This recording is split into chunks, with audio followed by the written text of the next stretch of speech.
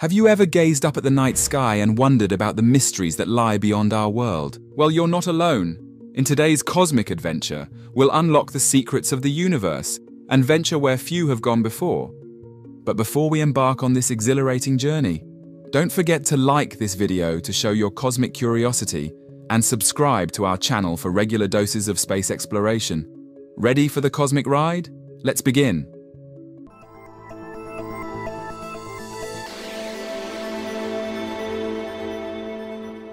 Throughout history, humans have observed the celestial wonders in the night sky, documenting the luminous objects that twinkle and glide above us.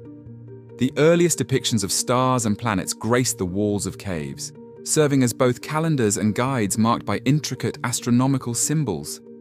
As time progressed, written records and books took the reins as the primary sources of knowledge, offering insights into the way people of those eras perceived the cosmos.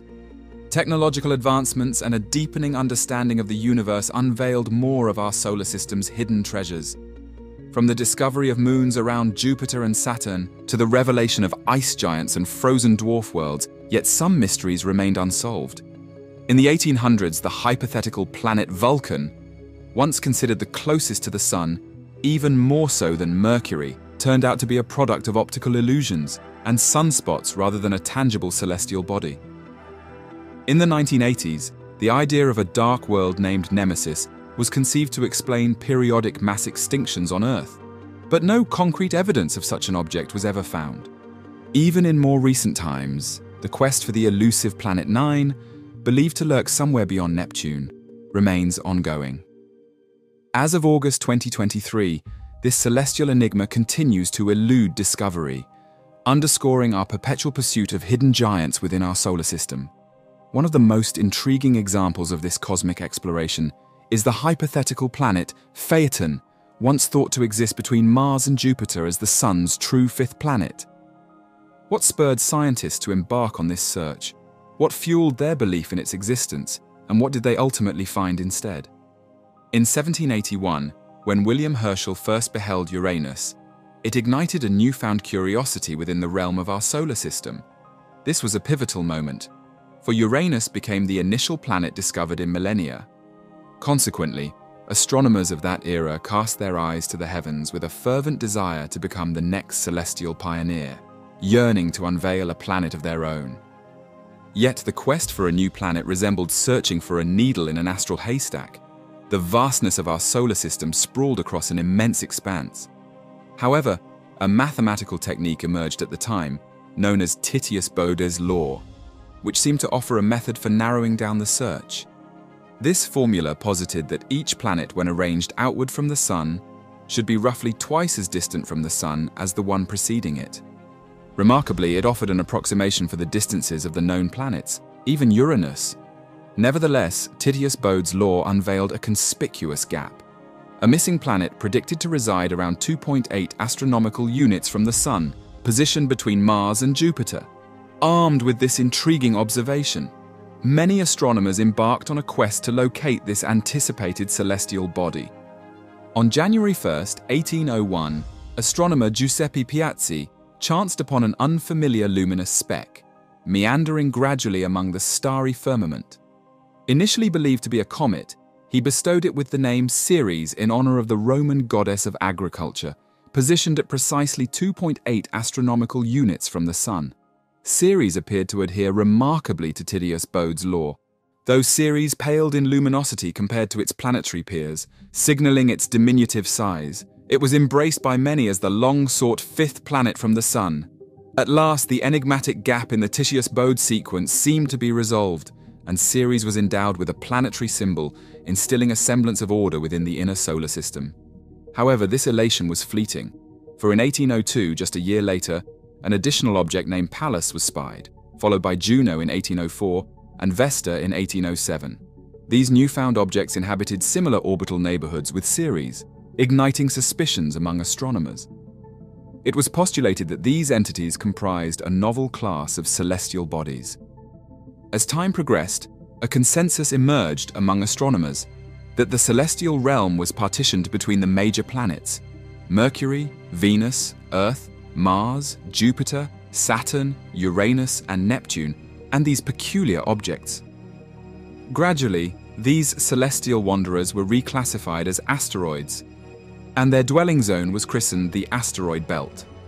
In the year 1846, the discovery of Neptune defied the Titius-Bode law, as Neptune's orbit deviated by 8 astronomical units from the predicted placement. This discrepancy led to the realization that the Titius-Bode law was likely a cosmic quirk, inapplicable to the outer reaches of our solar system. By the 1860s, astronomers widely accepted this fundamental distinction between the major planets and the denizens of the asteroid belt. And thus the asteroid belt came into being, distinguishing itself from the realms of the traditional planets. Within a mere year of unearthing the elusive missing planet, it dawned upon astronomers that the asteroid belt harbored no major celestial body. Instead, it was a realm populated by countless scattered rocks. The pursuit of a hidden planet had been in vain, as the asteroid belt concealed not a single major planet but rather a multitude of fragments. This revelation begged the question, from whence did these rocky constituents originate? In 1823, the renowned astronomer Heinrich Wilhelm Olbers, who had earlier discovered the asteroid Pallas, proposed a bold theory. He posited that these objects were remnants of a shattered planet, birthing the enigmatic Phaeton hypothesis. The name Phaeton, derived from a mythical Greek figure meaning shining one, encapsulated the spirit of this conjecture. In Greek mythology, Phaeton was the offspring of Helios, the sun god, who steered his fiery chariot across the heavens each day. Phaeton's ill-fated attempt to command the chariot resulted in calamity. He lost control of the horses, leading the chariot to scorch the earth and then veer too far, causing it to freeze. In response to the ensuing chaos and celestial outcry, Zeus dispatched a thunderbolt, annihilating Phaeton, an apt moniker for a vanquished planet. The Phaeton planet hypothesis proposed that the asteroid belt had arisen from the obliteration of a planet situated between Mars and Jupiter, an event termed the disruption theory. This cataclysmic event could have been triggered by several possibilities. Either the planet had ventured too close to Jupiter, torn asunder by its gravitational forces, or it collided with another substantial celestial body. Also, they succumbed to the destructive forces of a hypothetical brown dwarf companion star known as Nemesis, or it was internally ruptured.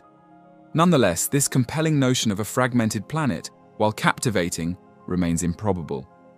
Observations of the asteroid belt have disclosed that its collective mass amounts to a mere 4% of the Moon's mass. This paltry quantity hardly suffices to have once coalesced into a full-fledged planet. It is now firmly established that the asteroids are vestiges of the solar system's primordial days, remnants from the protoplanetary disk of gas and dust encircling the Sun, known as the accretion disk. This material played a pivotal role in forming the planets, moons, asteroids, and comets that populate our solar system today. The asteroid belt, therefore, is not merely a congregation of drifting rocks encircling the Sun. It represents a time capsule from our solar system's inception, preserving the embryonic stage when celestial constituents fused to create nascent planets that were destined never to fully develop. Hypothetically, had Phaeton come into existence, it would have orbited the Sun between Mars and Jupiter, ranking as the solar system's smallest major planet, dwarfing even Pluto. Its characteristics would likely have been austere, a barren world devoid of a substantial atmosphere, or a magnetic shield to safeguard its rocky surface from solar radiation.